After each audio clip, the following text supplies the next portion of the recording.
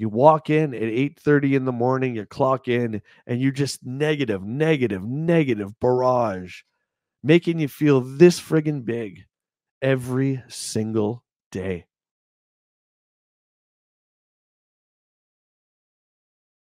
Hello, my friends, and welcome to the video. I've been wanting to do this video for a long time, a very, very long time. I worked at Gamestop for almost 20 years.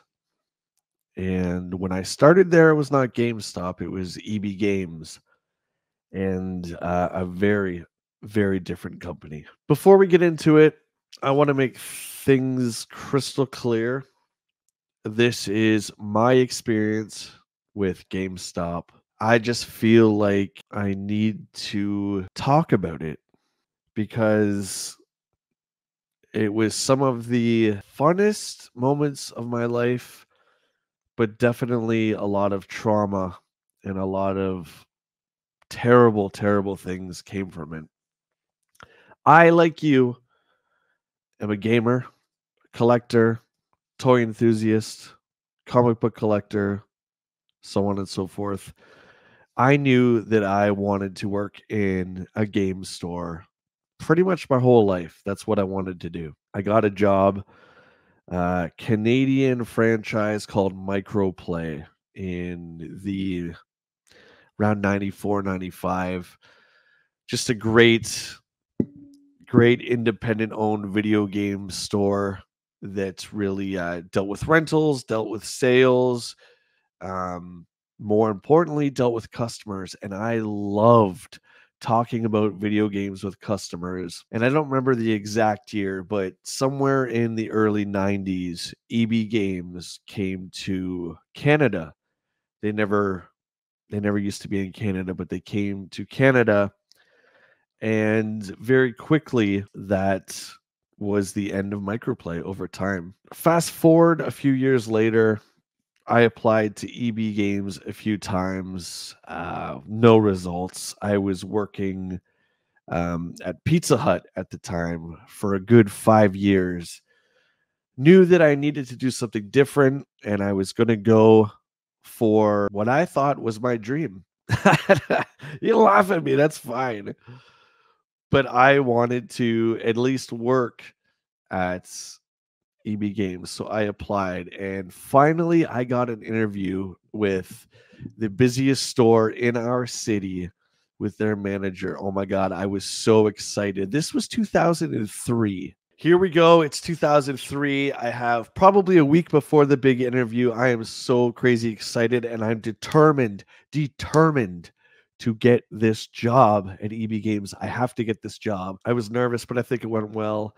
I did a follow-up call, found out that it was just between me and another guy, but I got the job. Hallelujah. I was so excited. Guys, it wasn't all bad. I started in September of 2003 in the busiest store in our district, which was in the busiest mall at the time in the district. And I was a part-timer. Quickly moved up to key holder, which you're responsible for opening and closing the store. You don't get any other benefits or raises. It's just you're showing your initiative to the company. You're showing, hey, I want more responsibility because I want to move up the corporate ladder. That's what you're showing them. Other stores needed shifts filled in the city. Hey, Jay's your guy. No problem. I'll come in anytime. Finally, 2006, I would say, yeah, a good 3 years later, I get promoted to assistant manager. Kept going, ground that out for a few years. Got manager in 2009. I was put into what's called a dead mall. The mall, to say it was dying. Anyone who knows Westmount Mall knows exactly what I'm talking about. That mall was freaking dead. I believe GameStop acquired EB Games in 2005. I think that's the year. That's when things started to change. That's when warranties started to come in. Pre-orders were pushed. Our edge cards were pushed more. And let me just say this, okay? The upselling of items in a retail capacity, I get. I totally understand, okay? So keep that in mind as we go forward. Now, I've had quite a few bosses above me, my whole working career, and I understand how that works. but the experiences that I had the last 5 years were some of the most brutal and shocking I've ever experienced. First off, you have all these stats that you have to be accountable for as a store manager, which makes sense. I can't remember how many. There was probably 9 or 10 at least that you had to have the company average or above every single day, which is impossible. Impossible to do. These include warranties that you have to sell on Blu-ray discs and Switch games and other cartridge-based games. You have to sell warranties on them. I mean, it made sense during the 360 DVD days, but in those days, if they had the ring around them, we weren't supposed to take them back anyway. So what are we doing? Doesn't matter. We got to push them. You got to push them. As uncomfortable as all of us were, and let me tell you something, we all were uncomfortable selling these warranties. We tried. We tried. We had to get X percentage, and I'm not going to disclose any numbers about the company, okay? That's not what this is about. So we had to maintain this average. Hardly any stores ever got it, just on that one metric, which was warranties for the games. So every single morning I would come in, your inbox, you boot up the computer, the inbox and the POS is just littered with emails from your district manager telling you how many times you have failed, how many times you have done the company wrong. What are you going to do to correct it? I need 2 or 3 paragraphs to explain how you're going to do it. I need best practices every single day. And the 1 or 2 days that my store actually completed this crazy laundry list of demands, great work. And once 9 o'clock hits at night, the doors close, you do it all again tomorrow. I felt like we were really set up to lose. I didn't feel like we had support. I didn't feel like we really had anyone we could reach out and talk to, although I did with my boss many times, with his boss, and with his boss's boss. I reached out to, and they heard me, but they didn't listen. I had lots of great ideas, which I might as well have just been talking to the wall about retro games, and why don't we sell old gen stuff? There's plenty of room. How about instead of some of this crap that we sell, which was, they started bringing in toys and stuff like that, but it wasn't the right toys. But a lot of the decisions made to bring in the stuff that was not video games made no sense to all of us. Okay. Not just me, to all of us. And we would talk about it. All us managers, all the staff, we would talk about it all the time. Why are we carrying Captain America stuffed dog toy shield things that are like $14.99? I don't understand why. Here's a perfect example of a situation that you cannot win. PlayStation 5 controllers in Canada are $89. They're behind the counter. They're back here so that the customers can't grab them, and some customers can't stick them in their coat and walk away with them. Okay. That's why they're back here. But our boss will come in and say, no, these customers need to be able to handle the controller and stuff like that. They need to be able to see it, which I never understood. Right here it is. This is the controller. I don't know what you need to see. Okay, so we take them from behind the counter, put them on the sales floor. What happens? Well, they start to grow legs and walk away. Now, whose fault is that? Mine. So we lose 3 controllers in a week, right? Oh, well, why weren't you engaging on the sales floor? Well, I wasn't engaging on the sales floor because you cut all our hours back and I have no staff to work. So it's just me by myself in a strip store for more than half the day, which means I can't go to the washroom because you're not supposed to lock the door and put a sign on the door. Keep in mind, again, at this point, I was in a strip mall and not in the mall. I don't know if I mentioned that or not, but this was my final store. So you can't go to the washroom and you can't put a handwritten sign on the door that says, be back in 5 minutes, because that just looks bad. So you can't go to the washroom. Okay, so Who's going to ring in the customers? Well, me. Well, how am I supposed to ring in the customers if I have to be on the floor and then be there and then you're set up to fail? See, to me, the experience at GameStop, it wasn't even the customers. I enjoyed talking to the customers about video games. You try to talk about a game, you try to get excited about it, which they encourage you, and then, oh, you're taking too much time with customers. It's just like no matter what you do, it's wrong. Think about that. Think about what that does to you mentally, day after day for years. Well, I would say a decade and a half at least. Like I said, it wasn't always super bad like this. It started to get bad around, I would say 2007 is when I started to notice the company really changing. But everything you do is wrong and you can't explain yourself because they don't want to listen. And on top of that, it's like, okay, your warranty numbers, Jay, are low. How are you going to improve them? Okay, so I tell them how I'm going to improve them, try to implement them. Okay, that doesn't work all the time. It works sometimes, but all the time, not good enough. Okay, well, then how about you teach me how to sell them? Well, you see, that position just doesn't exist at GameStop. You see, you have to figure out everything on your own. It's all up to you. How crazy is that? They don't have a department with these stats that are literally making all the margin for the company because these warranties are just pure. It's pure profit.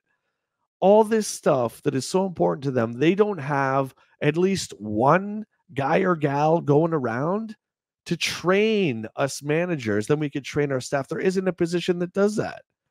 It's just like, well, figure it out on your own. And the constant threat of being written up if your numbers don't approve. I worked hard. I wanted to succeed. The last store I was in was dead. It was a dead, failing store. All I kept hearing about, oh, if you don't pull your numbers up, they're not going to renew the lease. And all I could think of was, oh my God, I'm going to be out of a job. That stress on someone, that's not normal. That's a small little section of why I left. Ultimately, it was, you guessed it, 2020, the pandemic, and the way we were treated and the way we were handled as a district manager, an area manager in charge of multiple stores, not me, my bosses. It is your responsibility to take care of your people and to listen to them regardless of your personal beliefs, correct? That's not the case. Oh, it's nothing. It's just a cold. Oh, it's nothing. Don't worry about it. You got to do this. Well, our province says you're not allowed to take cash. You're not allowed to take trade-ins. When games get traded in, they have to sign off on them. We're not supposed to do that. Oh, do it anyway. Do it anyway. I don't feel comfortable taking cash. Doesn't matter. You have to do it anyway. This was when mentally I really, really started to break down. We were forced to let customers in a little bit during the lockdown, a little bit into the doorway to peek around, even though it was a strict lockdown from the government. We were told that customers could open the door and come in and take a peek around. So we're supposed to build displays around our doorway. And then it was curbside only. But if they wanted to shop more, they could just come a couple feet into the door and look around. I'm just like, what is going on here? This is how much our safety meant. I'd had enough of goals that were ridiculous, that just my store wasn't achieving, but everyone else in the district, save for maybe one store. And we're talking like 12, 13 stores. I was tired of it. I was tired of feeling like a failure.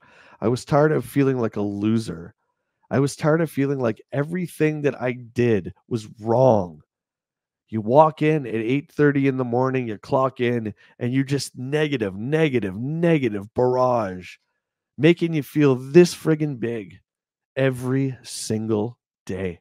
As a manager, I couldn't hire my own staff. Disciplining people didn't mean anything. So consequently, people just did whatever they wanted. Didn't matter. And I mean that. People literally did whatever they wanted. I couldn't do anything about it. I feel like I had no control over my own store, and I didn't. I didn't get a raise for 4 years. The last 4 years I was there, I did not get a raise. I remember it was around Christmas when I decided to leave. It was hard, man. It was hard. I wrestled with it for a long time, and I remember standing there behind the counter, and I had one other staff member with me, and I remember we had to do counts. We had to count the store. We had to do this every quarter, and we had to start counting, getting ready because you had like 2 more weeks, and then that was up, and you had to, of course, show that you counted the store, which I get. I remember just turning to my associate and being like, I physically can't do this anymore. Being a 10 or 20-year employee of GameStop is not a good thing. They don't see it as a good thing. We were called complacent. We were called lazy. My very last day after I gave my 2 weeks, my boss, this is something I'll never forget, didn't even come in to say goodbye.